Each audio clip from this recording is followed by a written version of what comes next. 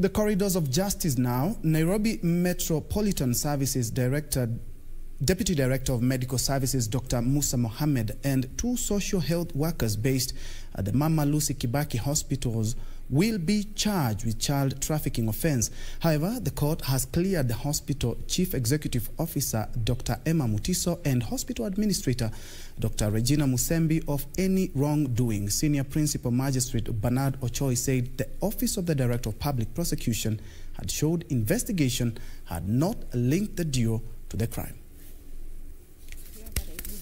The Deputy Director of Medical Services at the Nairobi Metropolitan Services, Dr. Musa Mohammed, Clinical Officer Makallah and Social Worker Selina Awour will be charged with child trafficking offences after the Director of Public Prosecution approved the charges.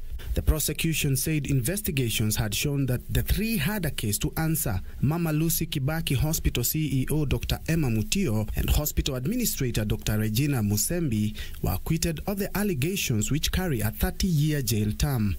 Then it's a great relief to them that they are now cleansed and their image now looks a better image in the face of the public and the international world. Also freed were Juliana Mbete, a hospital administrator, and Beatrice Njambi, who is in charge of the newborn unit at the facility. Selina and Makallah will appear before Chief Magistrate Musa Mohammed to take plea, with Dr. Musa expected to take plea after being discharged from hospital. Musa is currently admitted at the Kenyatta National Hospital. Of the 7 medics arrested in connection to the child trafficking ring, 4 have been freed and 3 charged. The suspects were arrested last week when police unearthed a child trafficking syndicate in Nairobi during an operation after it was realized that senior medical officers collude with child smugglers to perpetuate the crime.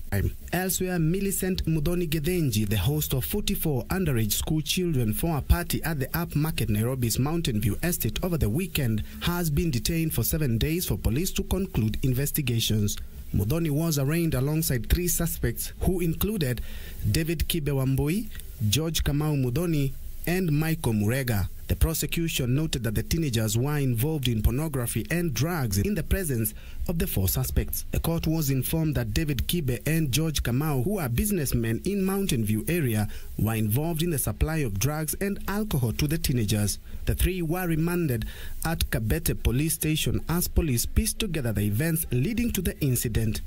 26 boys and 18 girls aged between 13 years and 17 years were arrested, according to a statement by the Director of Criminal Investigations, and are all students in primary and secondary schools in Nairobi, Kiambu and Machakos counties.